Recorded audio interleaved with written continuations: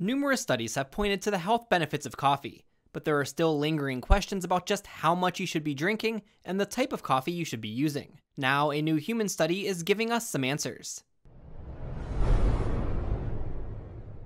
Drawing on data from UK Biobank, scientists have once again confirmed the association between coffee and better health outcomes, with ground coffee emerging as the healthiest type. Coffee was once considered rather unhealthy.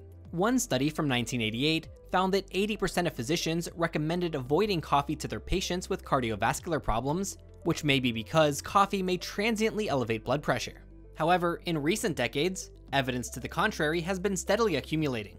Now, the European Society of Cardiology considers drinking 3 to 4 cups of coffee a day to be moderately beneficial, and the American Heart Association notes that the evidence for coffee's health benefits stacks up quickly. Coffee is also associated with a lower risk of type 2 diabetes and Parkinson's disease. While caffeine is by far the most well-known ingredient in coffee, coffee contains more than 100 biologically active chemicals, including polyphenols, which are potent antioxidants. Like many recent studies, this new study published in the European Journal of Preventive Cardiology makes use of UK Biobank, a huge open repository of various health data on around 500,000 British citizens. The size of UK Biobank enables researchers to control for many variables.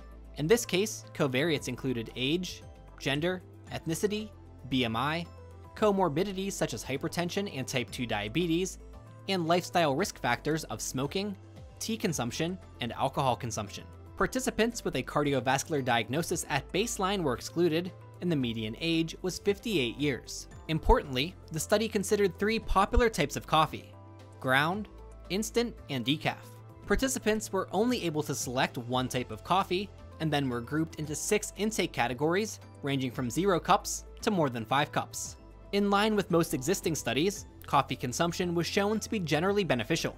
Coffee intake of up to 5 cups per day was associated with significant reductions in the risks of cardiovascular disease, congestive cardiac failure, coronary heart disease, stroke, and various arrhythmias. The biggest risk reduction was detected in the 2 to 3 cups per day group.